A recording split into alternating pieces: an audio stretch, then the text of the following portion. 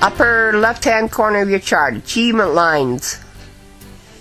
These are lines that will come off the top of that lifeline. They'll very often point to either the Jupiter finger or they'll go straight up. Now the ones that are extra good are if they're quite long, they're extra good, or if they've got a lot of color in them, or if they're kind of a thick line. Then I circle it. That's an extra good achievement line.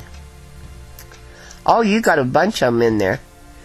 Upper left-hand corner of your chart, at age achievement lines. At age 13, circled at 16, circled at 20, circled at 21, 23, 27, circled at 34, 35, circled at 38, circled at 39, 45, 48, 49, 52, circled at 54, 56, 58, 60, 63, 66, circled at 67, 70, 71, 72, and circled at 75.